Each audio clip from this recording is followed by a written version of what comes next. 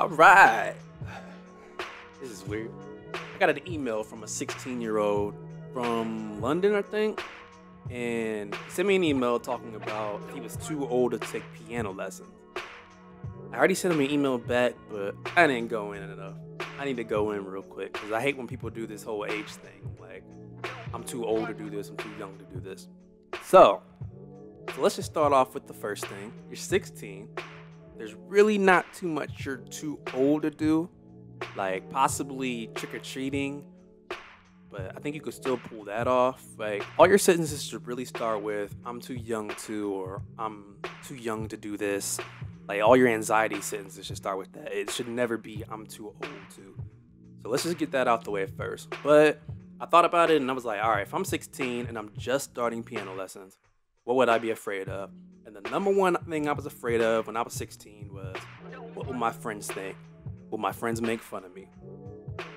So I'm not going to be one of them people who are like unrealistic. I know your friends' opinions matter. They shouldn't, but you see them like 5 days a week when you're 16. So it matters. So my answer to you is, don't tell them. Just don't tell them. Don't tell them.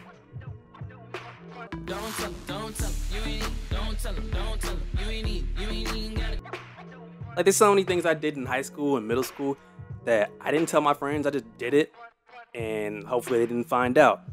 For example, I had a trampoline wrestling association in 8th grade. I was Shawn Michaels. I didn't tell nobody about that. I've been to anime conventions every year, almost every year since like 2003. I don't tell my friends about that. A lot of my friends don't even know about this YouTube channel. People can get in the way of things you want to do, so just don't tell them.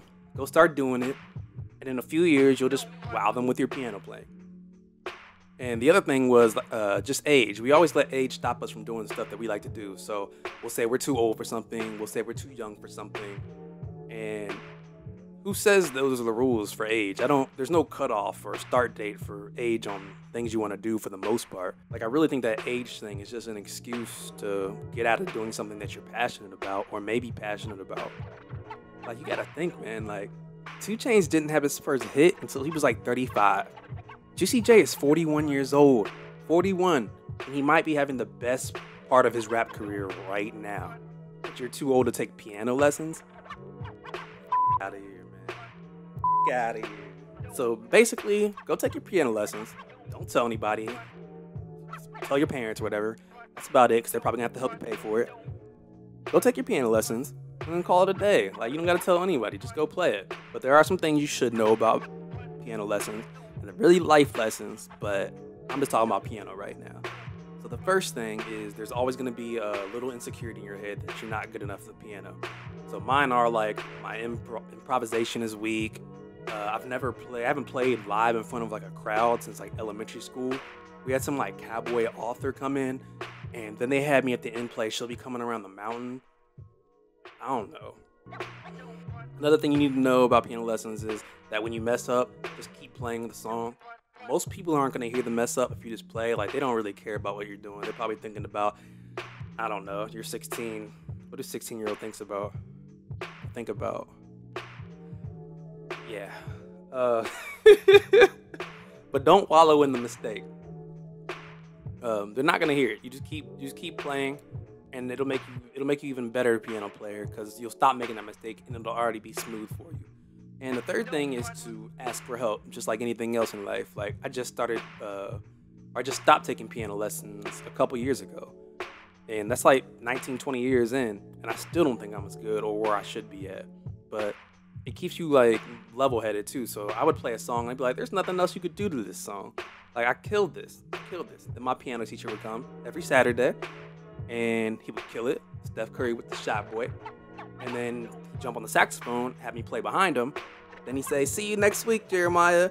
I'd be like, yeah, see you next week, motherfucker. So speaking of always asking for help, I had to make some life changes. So a little update. Took my full-time job down to part-time so I could do this more, because I like this more than that. Switched up my room. My mom had an extra building in her offices.